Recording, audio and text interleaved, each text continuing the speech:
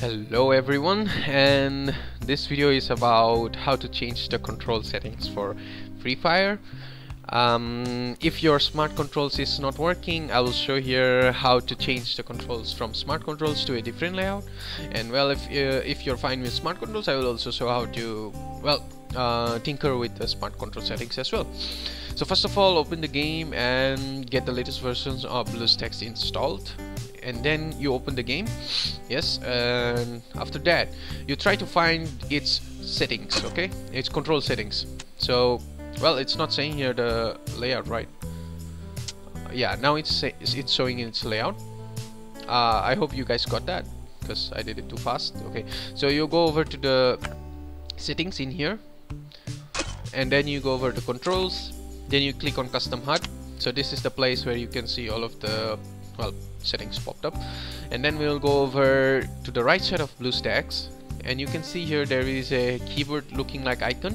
When you hover your mouse over it, it will say game controls. Click on that, then make sure this is turned on and this keyboard is selected, keyboard icon, not the gamepad one. If you're using a gamepad controller, then you can go ahead with the gamepad controller, but right now we are choosing the keyboard one. Opacity, I will tell you more about the opacity later. It's about the visibility of the keys, key bindings and all. So go over to the open advanced editor, it's at the last, click there.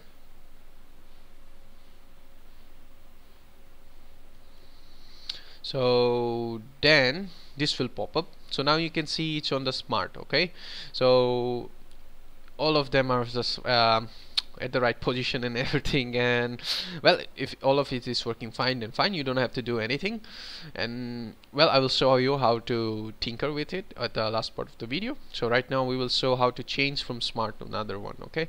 So let's say we don't want the smart and the smart is not working fine for you. Go over here, select click this box and go over to standard. So click the standard. So now you can see it's pretty much just like few buttons and it's pretty much standard. So now you go ahead and click on save. So now the standard controls is set for the Free Fire. So now I think it should be working fine. And well, if it's not working fine, then you can come over here, and then well, if the shift if you're thinking that the shift is not working, then try to move it away, close it, and then again click on here, left click, and then again press shift. So it's like you're reassigning the same button to it. Maybe it helps. Okay, alright. So now let's say the fire button is not working, so you have to click cross in here, then go over to the F1, then right click on the F1. This will pop up, right click, okay, and then try to go over here and see here mouse with fire with mouse left. So click on enable mode, then click on cross. Oh wait, not yet. So here you can see place the icon over the fire weapon control on the screen. So this icon, you left click on it and you drag, okay, left click, drag, and put it over here. So you have reassigned the button as well. So this would probably fix some of the errors if there are some errors. These are most of the buttons set here, and you can see all of them are pretty good and all, and you don't have to worry about them like being not good, you know. It will be fine, I think so. And you can click on save. So that's it. So this is for the changing from the smart controls to standard controls. So standard should also be fine. Well, for the smart controls, it's that it is actually smart and it helps lots of like controls and changing controls as well. So now I will tell you about opacity. Now click on close once it's set to standard, okay, close. Now you can click on game controls, and now you can click on opacity. So as soon as I take it up, you will see some buttons pop up on the screen. Can you see them now? Yeah, there you can see V, Z, Z, F, F, G, H, G. So now you can see all of them. I will turn into full screen. So now you can see all of the icons pop up and all. So there you can see how you can, I mean, which button if you press, then it will set what, it will do what, you know. So that is it for that. Alright, so we will go over to the advanced control editor again. Oh wait, let me show you. I prefer to have this opacity in the middle so that you can see it, but you can see also behind, see-through, because it's an FPS game, or I don't know, like battle royale, right? So we need to see every bit of the screen. Right, so it's fine. Yep. Okay, so then we will go ahead again with the open advanced editor. Okay, let's go for smart controls. Okay, I'll show you how to tinker with some of the stuff here. Okay, well, you can of course drag them and put them anywhere you want, and well, now we messed it up, so well, just let us discard the changes. Alright, so go ahead again to the controls.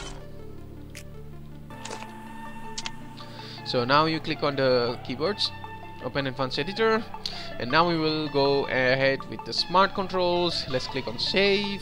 Alright, so this is the smart controls, and well, let's show how we can tinker with them. Well, let's say, wait, why is the space here fire button, right? Oops, I don't know, maybe it's just smart, you know, it just understands everything, even if there are two buttons here for one another.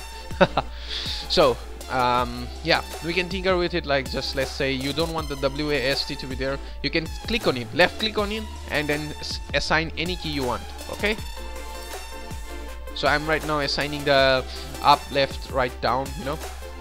So this is the way of assigning them. Let's say custom, yeah, custom keybinds. So you just left click on them, it will open up a box, and then you set any key you want. And then the fire key is already set there. So let's say you lost the fire key somehow, then as I have showed already, you just find the F1, and I don't see any F1 in here, so probably it might be dumb. So this might be it, yeah. So then you go over here to enable fire mode, and then click this icon, left click on this icon and drag it, and then again put it back here. Okay, that should do it. And put the space over here because it's, you know, smart controls, so it should be fine actually, don't worry. So now we will show how to change that. You know, num1 is the free look actually, so we'll change the free look to middle mouse button. So you left click on it again, and then press your middle mouse button. There you go, it's done. So you can move it back to its original position. That should be fine. So now you know how to change some of the, well, keybinds to your custom wished keybinds. And yeah, try to set the free look to middle mouse button. It's faster and it's more let's say easier. Yeah, so that should be it for the video, and I hope it helped. Well, if you have any more questions, you can just ask in the comment section below. So until next time.